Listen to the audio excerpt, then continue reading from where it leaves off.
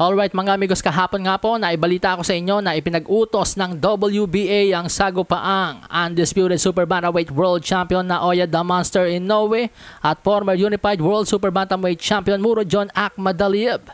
Pero ngayong araw po mga amigos, sa naging panayam kay top rank promoter Bob ARUM, sinabi nito na hindi niya itatapat si Inoue sa isang boksingerong walang pangalan at mas may posibilidad pa daw na bakantehin na lang ni Naoya Inoue ang WBA title nito. Lalo na't kung ang laban ay gaganapin sa Wembley Stadium sa UK. Wala naman daw pong pinag-iba ang Naoya Inoue na may 3 titulo kumpara sa Naoya Inoue na undisputed. Basahin po natin ang mismong sinabi ni Bob ARUM. Ika niya, "No chance, who is this guy? Nobody's ever heard of him. We're not gonna fight a no-name guy in Wembley. Inoue means so much to Japan. It's the same Inoue with 3 titles as with 4. Pero duda ako na masusunod ni Naoya Inoue yung gusto ni Bob ARUM dahil ito pong si Naoya Inoue is all about legacy. Dahil kung pera lang talaga ang habol ni Naoya Inoue, ika nga niya pwede na siyang umakyat ng featherweight o lightweight division dahil nandun yung mas malalaking pera. Anyway, sa iba pang balita, ayon din kay Bob ARUM, inaayos na rin daw po ang laban ni Vasily Lomachenko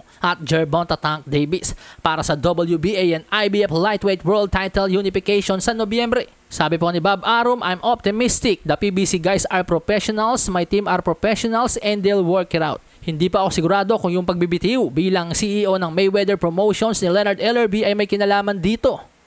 Pero ayon sa report kasi mga amigo, si Richard Schaefer na po yung pumalit kay Leonard Ellerbe bilang CEO ng Mayweather Promotions. At ito pong si Richard Schaefer ay dating Golden Boy Promotion CEO. At marami na siyang karanasan sa paikipagnegosasyon sa top rank at kay Bob ARUM. Kaya naman, kung isa si Richard Schaefer sa mga mamamagitan sa sagupaang Lomachenko at Gervonta Tank Davis, palagay ko malaki po yung tsansang matuloy ito ngayon kesa noong si Leonard Ellerbe pa yung nakaupo bilang Mayweather Promotion CEO. Samantala, matchroom promoter Eddie Hearn, sinabing binigyan niya ng payo si WBC World Lightweight Champion Devin the Dream Haney na idepensa ang WBC title nito laban sa kanyang mandatory na si Sandor Martin sa susunod kesa maipag-unification kay Subriel Matias. Ani Eddie Hearn, "I don't think Matias is the right fight for Devin right now coming off that defeat.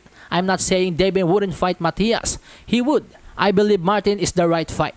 Sa kabilang banda, sa paparating na laban bukas, kapwa pasok na po sa light heavyweight limit sina David Benavides at Alexander Gvozdyk.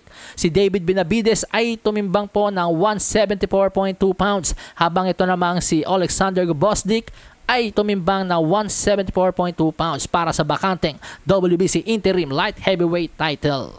At sa magiging main event naman, sagupaang Gervonta Davis at Frank Martin para sa WBA World Lightweight title. Pasok na rin sa lightweight limit itong sina Tank Davis at Frank Martin. Tumimbang po si Gervonta Davis ng 133.4 pounds habang si Frank Martin naman ay tumimbang ng 134.4 pounds.